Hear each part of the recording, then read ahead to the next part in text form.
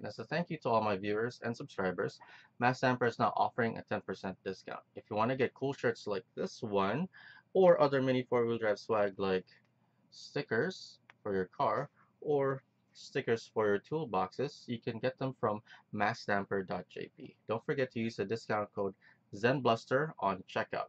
There are also links in the video description down below, and check them out. They actually have some pretty neat stuff. Thank you again, and now on with the show. Okay guys, so this is the day when we got to Tokyo at night. This is us about to go and board the train to get out to Akihabara. This is the day that we arrived when we came from Osaka. You know, the day after the typhoon had come in and canceled the Japan Cup. You know, still kind of annoyed at that. And here you go. This is us walking around on the Electric Town, is what it's called. Akihabara Electric Town. It's one of the best places ever. And this is a lot of people just burning time playing in the arcades. There was some ice cream over there. We had some ice cream just for a little bit. And then, yeah, more people playing their arcade games out here. And this is a place called M428 Circuit Cafe M428, and that's Dark Max Devil. Check him on Instagram. This place is also on Instagram as well, called M428 Kanda, as you can see. And this is a photo of Scott with the two owners of the cafe. You guys should check that place out if you're ever in Tokyo. And this is at night. We ended up hitting a bar later on that night just to hang out. And this is Enomoto. As you can see, we ended up visiting Enomoto again. But yeah, this place is still one of the best places to visit when you're in Japan for mini four-wheel drive. Look at all these kits.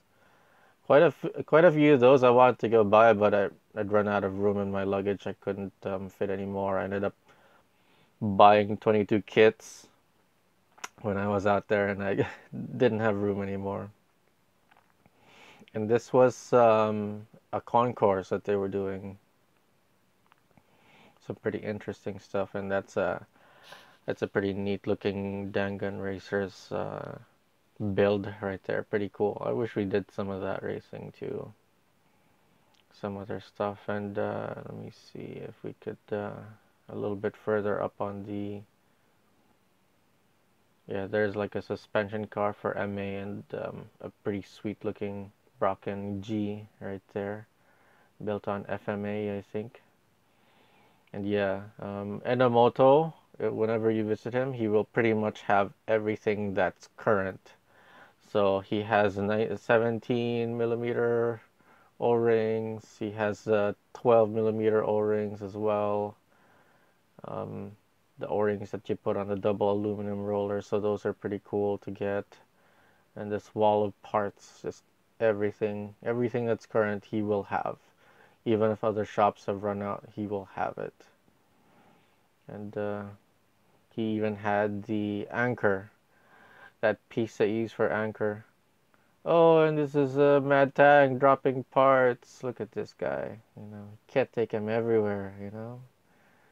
Yeah, I ended up buying 4 of those, and then I think I split the rest with Scott and JT at that day. And you can see a lot of parts. They sell piecemeal parts like wheels and tires. And they also have the tools too. I actually kind of forgot to film the tool. Yeah, last time I was here, I regretted not doing as much video as I am now. So you can see a lot of these are signatures. There's the mini four-wheel drive fighter right there. And a lot of other celebrities, I guess, of the mini four-wheel drive world had come in at some point. And I have this, if you ever visit, check out this display case. There's a lot of neat little things in there that you can find out. And this is the shrine. It's kind of a funny shrine. Too many four-wheel drive. It's got a little bit more power now. Perfect. Stop it. And this is us actually asking Enomoto to check out our car, so we'll cut the audio in now. Hey, this is a very good shop. Oh, yes, yes. Hey. Thank you, Mr. Enomoto. Hey. Thank you. Hey. Okay. Mini四駆 okay よ。Got that on video. Thank you. はい。 Yeah, he's a nice guy. It's a death knell right there, the sound of your transmission.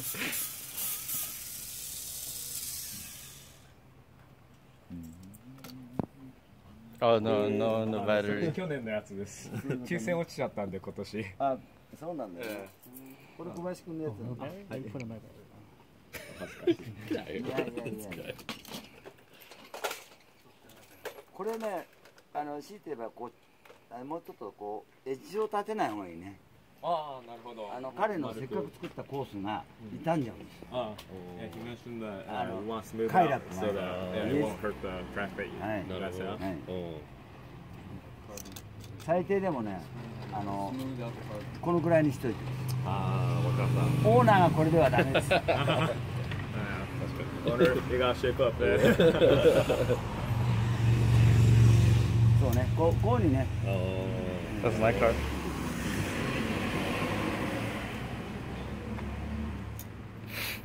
フレーキではないんだね。あ、フレーキには一応してあるんだ。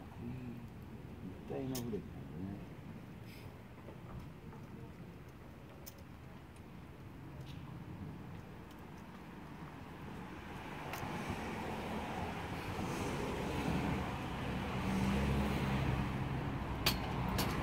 アメリカの人たちはあまり前を動かしてないんだよね。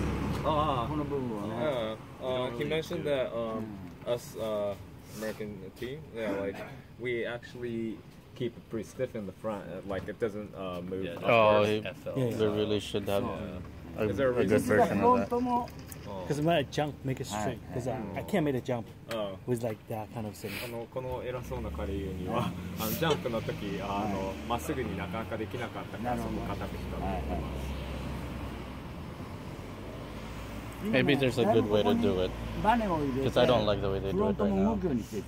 こうね。 Right? なるほど。 See? ただアッパーにならないようにね。Let's just, until we come up with a Seems better like the Yeah. new trend is that they actually put a spring in there Yeah. as well, and as long as it doesn't flip backwards, Okay. yeah, Yeah.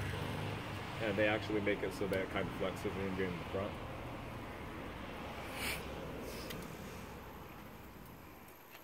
ボディは一番綺麗だね、これね。Oh. I think mine has the best paint job. 自分の方がいいって言ってました。どれですか？ Which was yours? That one, right? 僕の好みです。Yeah, mention it's not official, so don't worry. もうちょっと丁寧に作ってあげるといいな。かわいそうだね。あいろんな技術が入ってるけど。こういうところなんかもね、さっき言った通り引っかかる原因になるからね。はい、わかりました。Yeah, this one, a little more attention to the details so that things are smoothed out. That could be improved. 公式のコースのつなぎ目の悪い時多いから。Also mentioned how like the official track, the Japan Cup, there are a lot of areas where like there's like it's actually not smooth track and there are like bumps and up and down and cracks. So it actually helps when you make everything a lot more smoother. 彼のショップのシールが少ないね。Oh. 言ってあげないよ。Man, he mentioned that there aren't enough Dixon stickers on there. はい。 Yeah, you guys contribute, come on. There's a few on mine. There's a few. Yeah. 多少はあるけどねって。そう、少ないね。 Jerry put the stickers on mine. That's why the massdamper stickers are a little bit more I think prominent. was he joking? 強制的につけさせるようでなきゃビジネスとしては失格だって。Oh, yeah, he's giving you, it's an advice from the master, as an owner. As an owner, you want to make sure that you actually force everybody to put their stickers. That's how you do business. Yeah. Which actually Branding. makes sense. Yeah. Branding. Very street business in the 90s. I like that. Likes Kevin's. Jerry right now that he liked your paint job the most. あとね、ブレーキの作り方をみんなに教えてあげるよ。ありがとうございます。Yeah, he's gonna teach us how to put the brakes 今 later. みんなノーマルをそのまま使ってるでしょ。はい。それをね加工する方法を教えてあげる。ぜひぜひ。Yeah, he's gonna show us how to like Okay, so this is us visiting the the plow model factory. Those guys are funny. Yeah, this is the let me see. Some of the future kits, I think they'd already released some of those other ones. Mark III Red, not yet.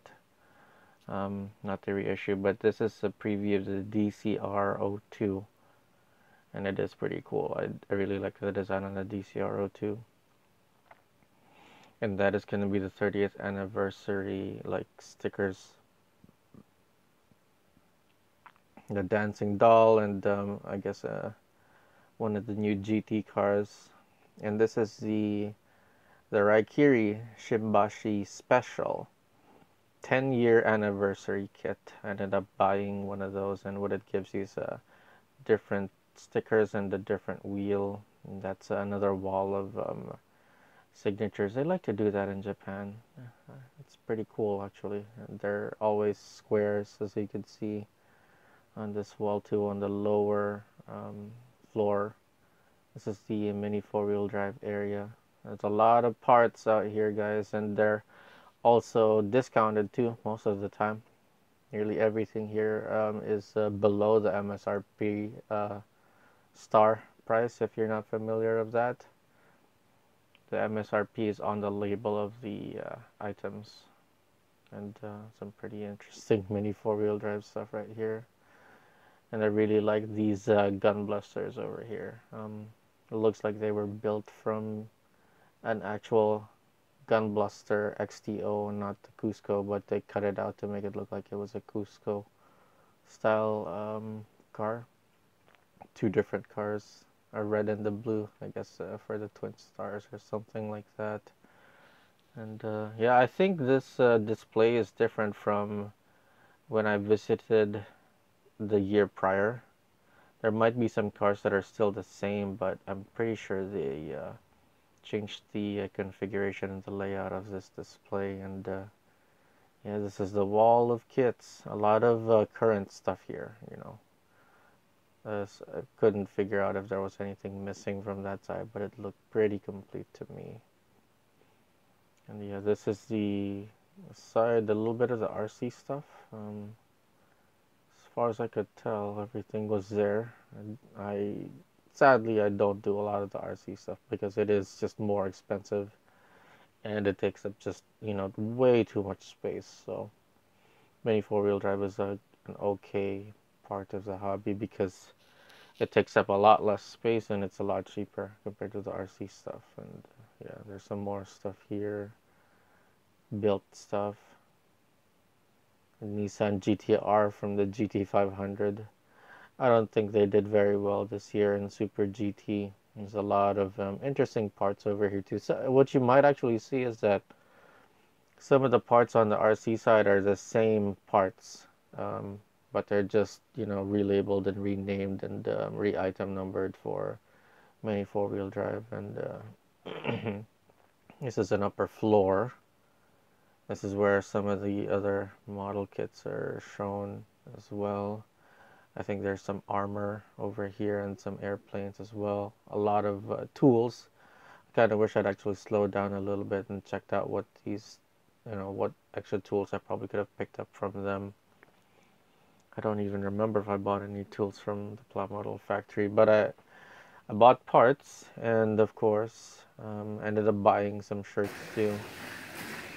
And this is the upper levels, the one that has the track. I think I showed you guys this last year in one of the Japan trip videos as well. And this is me racing with one of the locals. I think he races every once in a while at Forest Labo. So I think if any of you Forest Labo guys recognize this guy, just tell him I said hi.